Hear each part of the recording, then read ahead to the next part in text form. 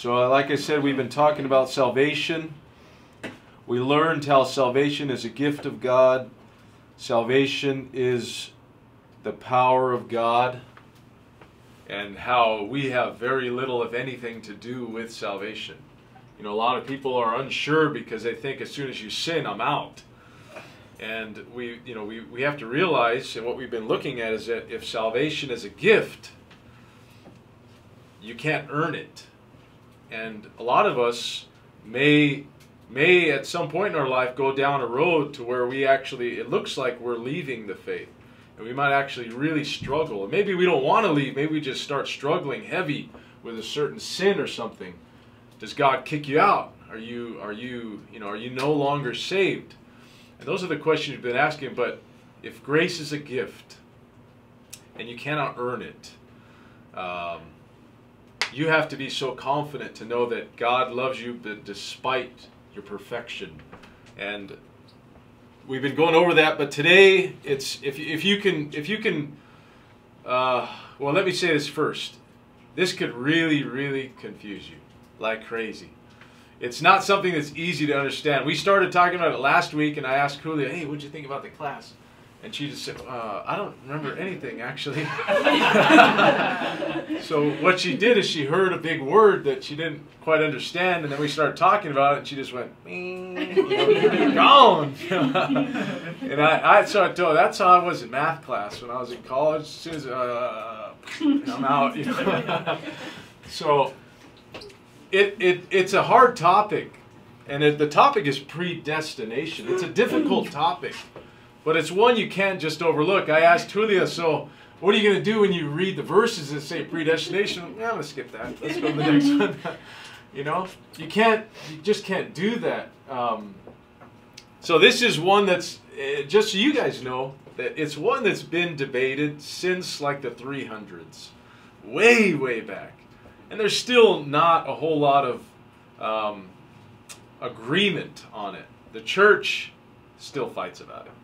But it shouldn't be something we need to really fight and kill each other about. I think the way God presents it, it should be something very beautiful, something that should encourage your soul. So today we're going to look at predestination, and the big question is,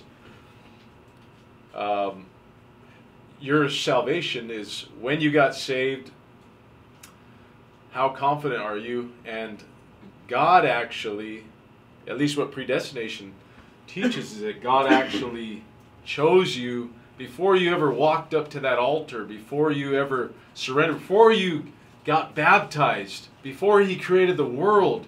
He already chose you.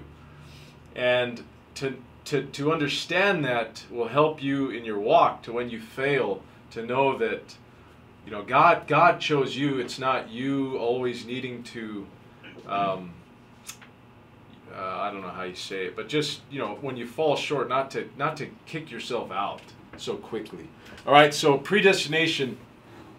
So we're going to go, this is a little outline of how it's going to go. What is it? Which is, you know, the first big, what the heck is it? Anybody know what it, anybody want, how can I say that? Anybody not know what it is? Predestination.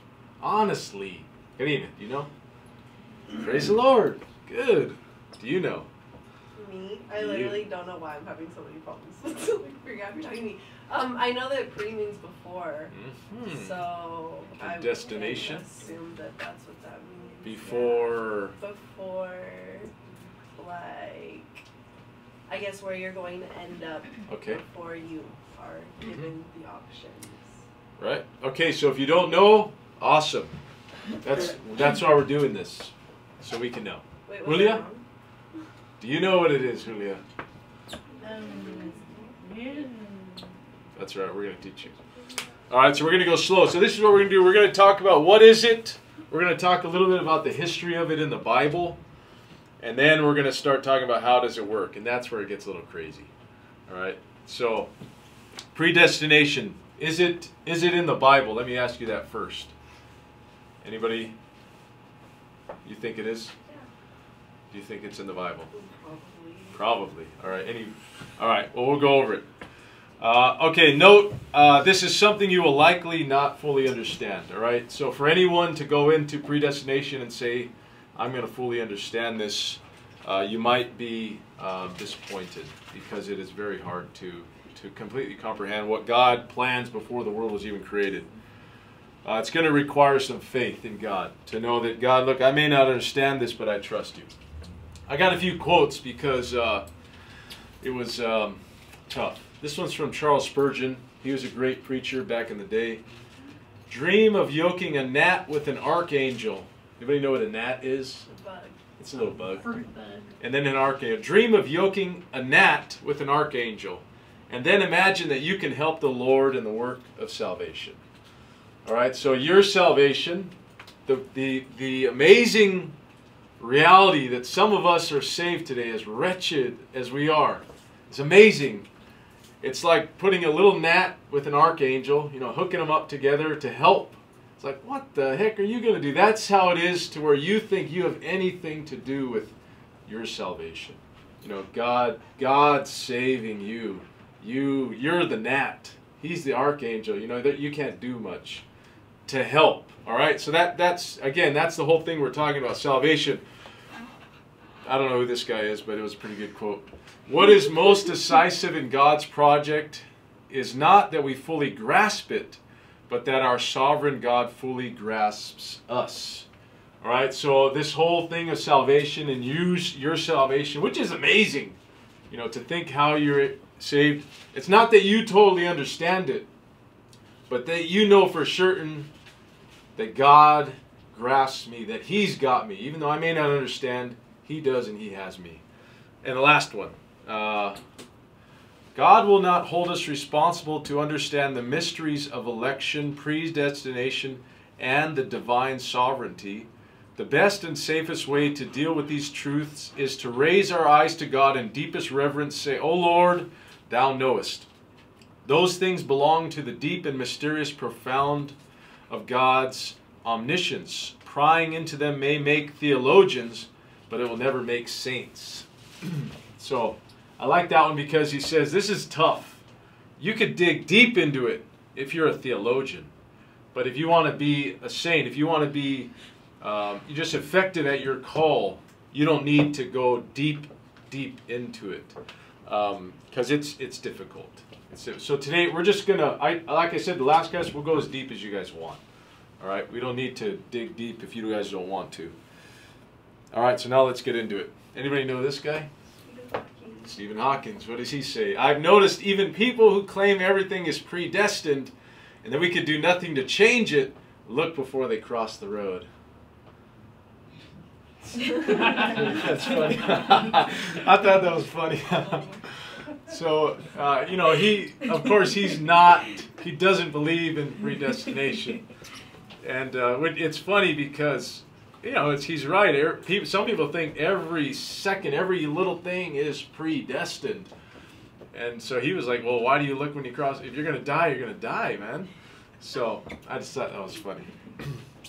All right, so there's a lot of disagreement. Morgan Freeman doesn't believe in predestination. I was looking up quotes, and he doesn't. So it's not that everybody believes it.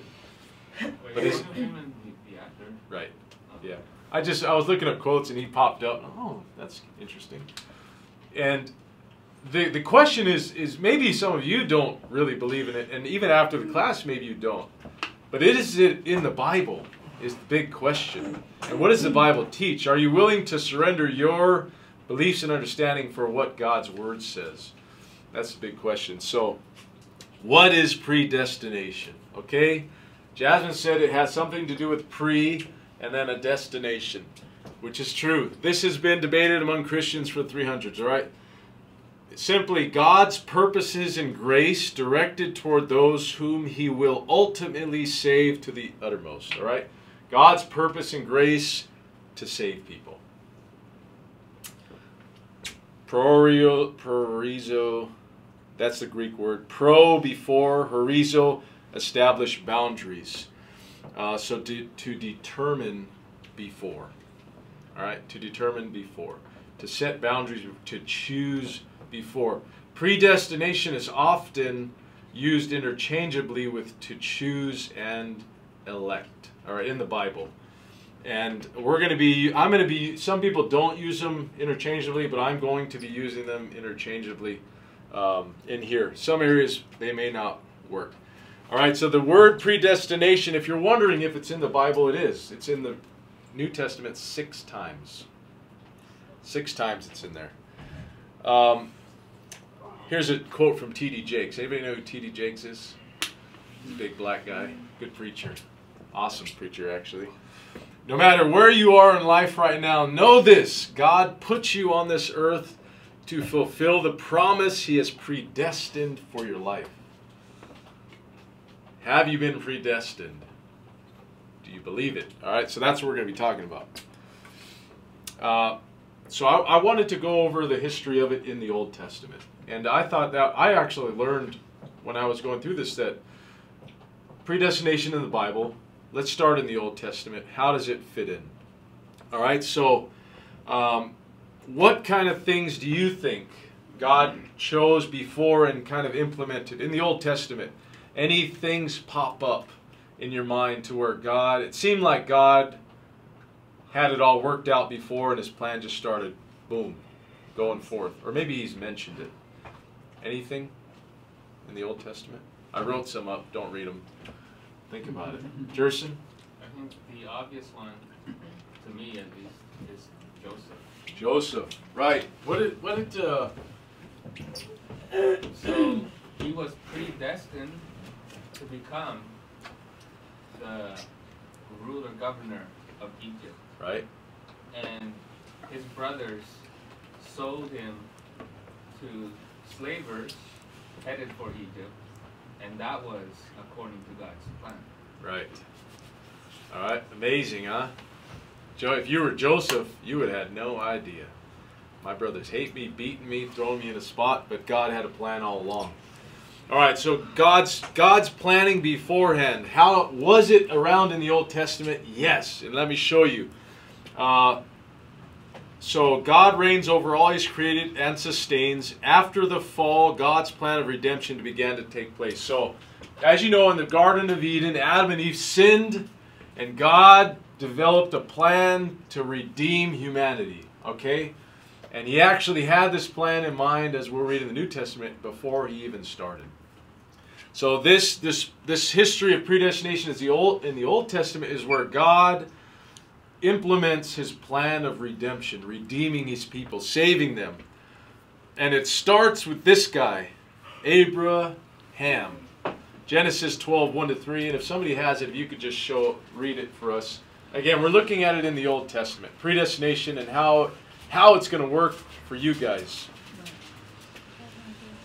Genesis 12, 1-3. And if you have it, go ahead. Jasmine? Now the Lord said to Abram, "Go from your country and your kindred and your father's house to the land that I will show you. And I will make of you a great nation, and I will bless you, and I will make your name great, so that you will be a blessing. I will bless those who bless you, and him who dishonors you I will curse. And in all your families of the earth shall be blessed." All right. Why did He choose Abraham? Any thoughts? Even in the verse, did the verse give us any hints? Why him? He was obedient. Okay, he was obedient. Was he? At that moment, didn't really say anything about obedience or any even relationship with God. Up until that point, or the verse we just read, a few verses later it does. Why Abraham? I don't think that you could say that it was obedience because he hadn't commanded Abraham to do anything, so there was something to be obedient to. And he was obedient. You're right, but that's later. Up until this point, it doesn't say anything. It just says that his dad was. He wasn't even a believer in God. He was some. It was I can't remember what it was, but it's a few verses before. But the story is that God just comes up to Abraham and says, "I want to make a nation out of you." And Abraham believes God. And he says, now leave and, I'm going to give this nation to you. I need you to follow me. And he does it. And then later we find out that his faith was accounted to him for righteousness. But until that moment, why he chose Abraham, there's no reason. And we're looking at predestination in the Old Testament. This is how it all started with this guy. Everything goes back to him. Why him? Only God knows. But it doesn't give us anything about his obedience, his goodness, his how bad he was. Nothing. Not even his lineage. Doesn't really say anything. Yes, sir. I forgot where in the New Testament we're told that Terah was idolatrous. Right. Now I remember something about that. You're right. Okay. So Terah, which was his dad, was an idolater. He maybe even worshipped other gods. So it's not like Abraham was like this saint like Noah. He chose him.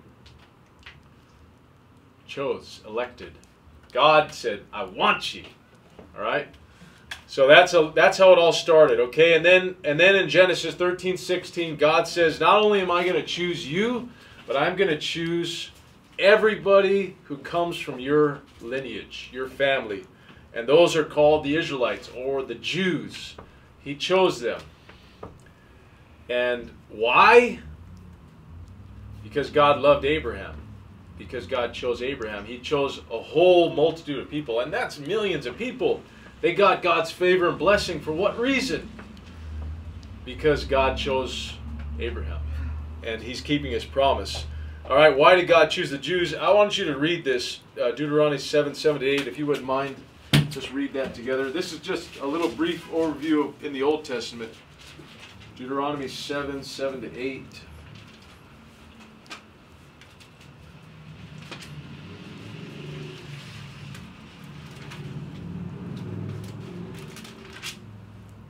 If you have it, go ahead.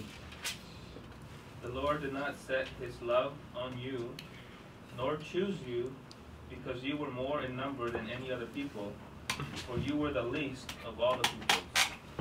But because the Lord loves you, and because he would keep the oath which he swore to your fathers, the Lord has brought you out with a mighty hand, and redeemed you from the house of bondage, from the hand of Pharaoh, king of Egypt. All right. So this is later, after the Exodus. Just think about, why would God choose the Israelites over everybody else? All right, and obviously they weren't the only people in the world. There was lots of it. There was Philistines. There was tons of other people. Why them? And what God says in there, he says, I didn't set my heart on you because you were more numerous than the others. You were actually the smallest. Rather, it was simply because I loved you and I was keeping the oath that I swore to your ancestors, Abraham, Isaac, Jacob. All right, so the Jews were God's chosen people, all right? He elected them, he chose them. And it was done not on any merit or any work basis. He set his heart, he chose them.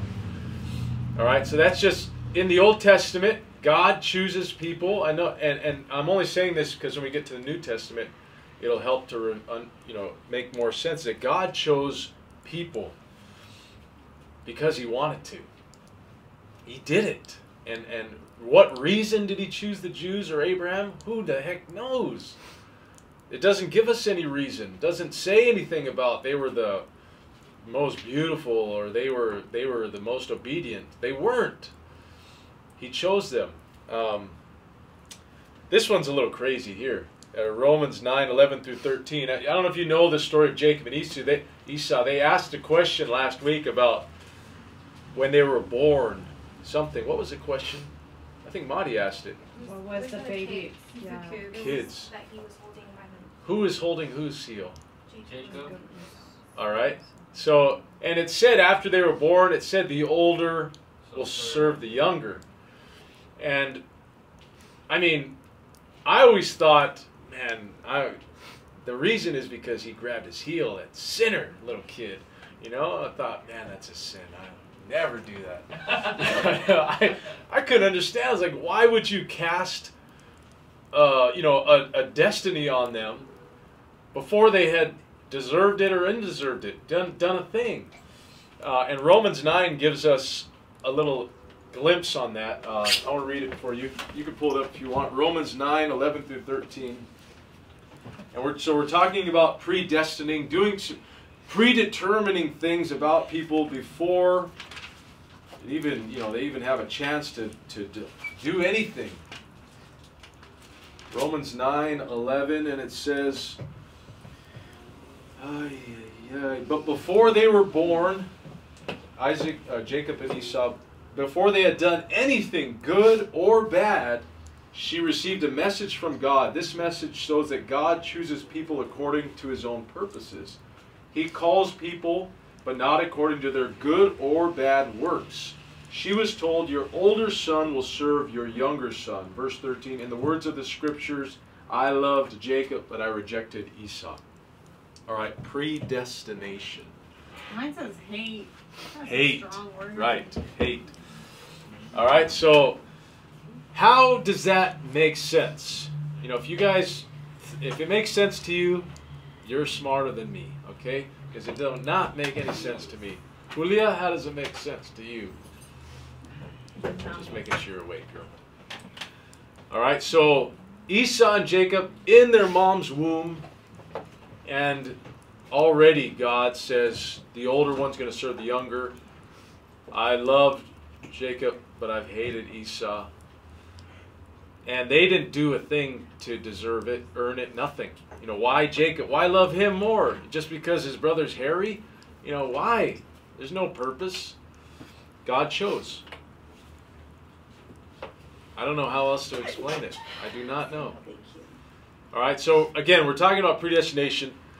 All right, here's some examples of people chosen in the Old Testament example. Esther. Remember the story of Esther?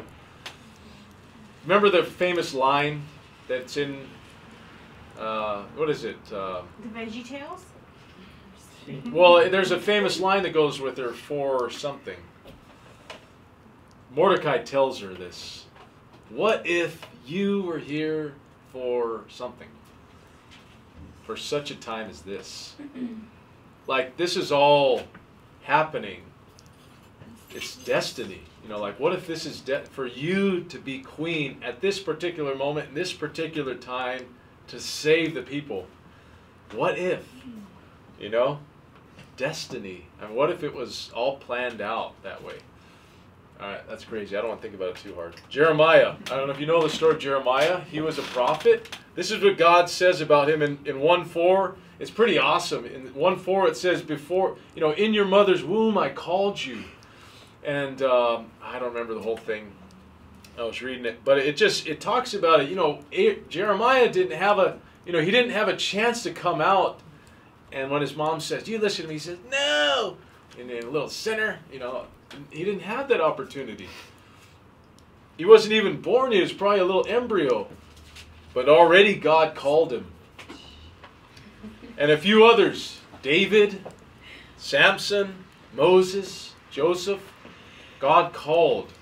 Moses, we already know God was looking for a deliverer and called Moses. Joseph, you know, amazing stories how God chooses people for his purpose. Yes, sir. Can I read the Jeremiah one? Oh, yeah, read it. It says, before I formed you in the womb, I knew you. Before you were born, I sanctified you and ordained you a prophet to the nations. Heavy words there. So even before Jeremiah didn't have a choice. He was ordained to be a prophet before he was even born. Yeah. Thoughts? You guys all good with this? Good. All right. Okay, so God, in the Old Testament, we see predestination is nothing new. That God has always had a plan and he's always implementing it. And he chooses people before they were born, you know, there's no basis on why he chose them. And then we get to the New Testament. And do you have any questions before we go into the New Testament? Yes, ma'am. So everybody that you are mentioning did something amazing in the Old Testament. Right. What if we don't do anything as amazing? Like, right. Does that, like, I don't know. Like, yes. Do you get where I'm going? Yep. Okay. Like, why are we so important? Kind of yeah. Thing. Why would God predestine us for just to watch Netflix all day? Eat hot Cheetos? You know, what the heck am I so special? Good point. I've been thinking about that myself. What sets us apart from them? Because Josh had a comment last week. He said, yeah, I believe in predestination. I'm trying to phrase what you said. God predestines, you know, the people who are going to do big things. Which it's in the Bible, that's the way it seems. You know, God predestines, Samson, Moses, everybody who has a purpose, he predestines so they can live it out. What is a major factor that differentiates the Old Testament and the New? Jesus. Grace. Oh yeah, that's true. Jesus. But I was thinking, I was talking about this with Jerson yesterday, and one thing that I think about is that on every one of these guys, the Holy Spirit came upon them. You know, they were anointed with the Spirit of God. No one else does it say, you know, talk about it. It only talks about the main characters who were differentiated because God's Spirit was on them. What if God poured out His Spirit on everybody?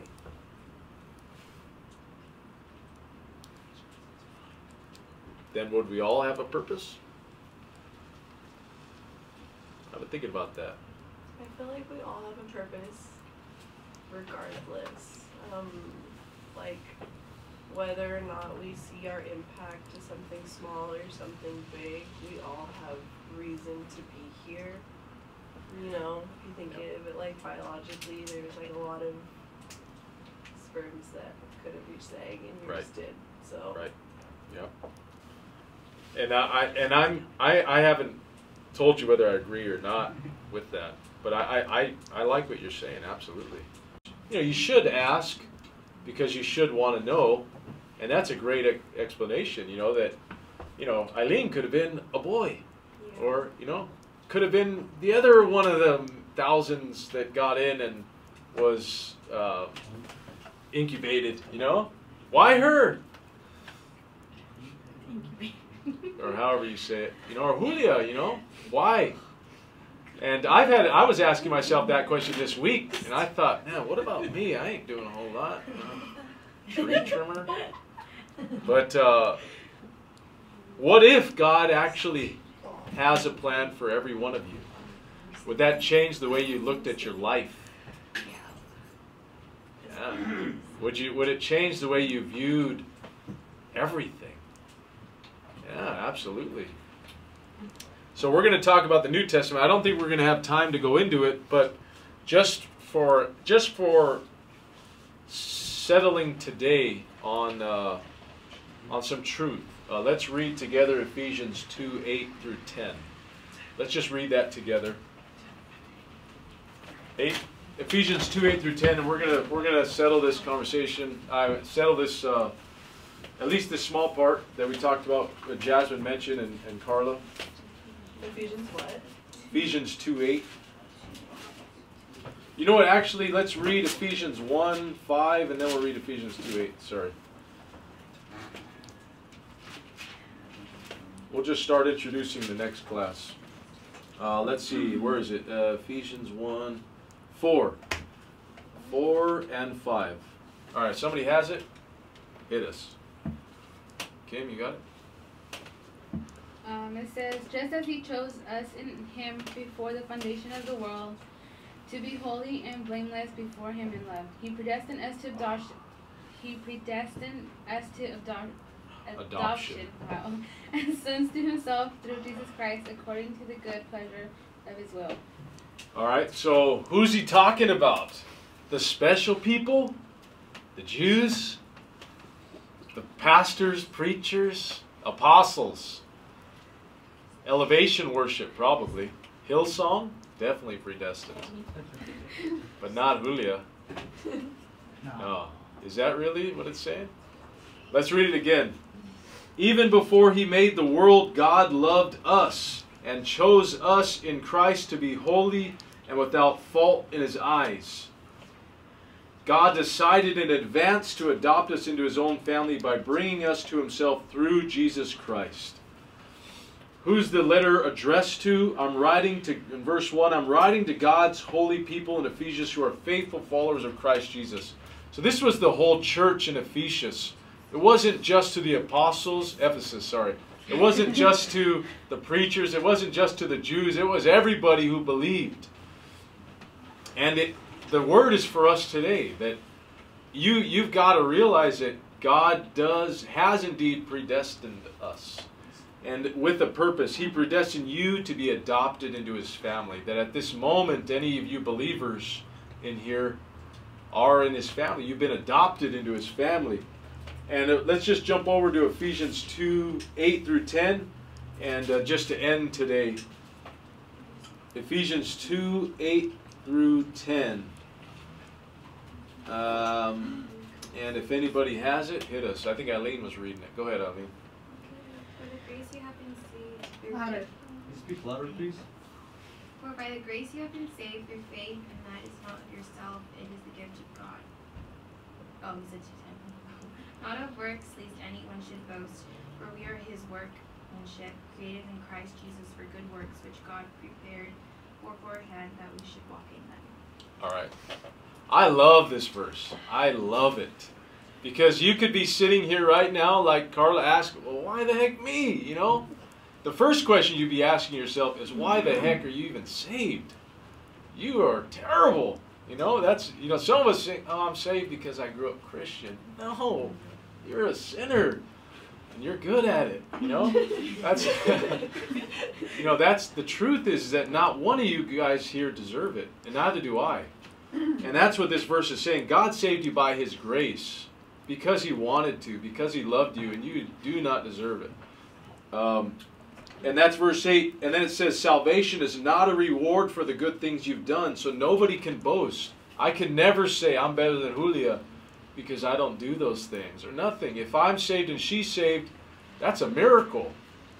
Good or bad, it's a miracle. I'm no better. And the last verse here, just so you know if you have destiny or not, Elmer. Verse 10, for we are God's masterpiece. He has created us anew in Christ Jesus so we can do the good things he planned for us long ago. All right, so what that tells me is that God actually planned something for me to do. Before he even created the world, he already saw, he was already there. And he said, I need you to do something. You actually have a plan, a purpose in my plan. And I see it unfolding. I see it unfolding. And for you guys growing up in the church and growing up in Christ, to know that God has a purpose for you. He does have a plan. And, just think about Joseph's life, like Justin mentioned. Joseph grew up, he had this nice coat with a rainbow, and he was, his brothers hated him. And he actually got thrown into a dungeon, and he was going to die there. Some miracle, his brothers sell him to these passing people going to Egypt. Then he goes to Egypt, and he's thrown in prison. He probably thinks, I'm going to die. This is my life. This is everything. This is it. But little did he know that God had a plan the whole time for him to save his people. So I guess what you have to realize is that no matter the circumstance or situation, when you come to Christ, God will have his way. God will do it. And yes, and I do believe that every one of us has a purpose. I do believe I have one. And I do believe that that's the most important thing I could do with my life, and whatever it is. In the little things, there's purpose. In the big things, there's purpose. Everything, God has a purpose. And you are no accident. And that's biblical right there, that he created things for you to do before the world was created. So, predestination, next week we'll go a little deeper into the New Testament, and that's where Gerson's going to come in handy, is that there's two sides to it. There's the Calvinist side and there's the Arminian side of how this all works. But first we want to, you know, is it biblical? But then how it works that's where it gets a little complicated, because that's divine. So we're just getting started in it. So hopefully you can take something. But let's pray and roll out. We got church together. We all know that Josh and Jasmine are gifted. That's very kind of you. Gifted forefronters to be in the front, actors. Jasmine, I'm not so humble. You already know it. Whoa, whoa, whoa. All right, let's pray together, and we'll roll out. God.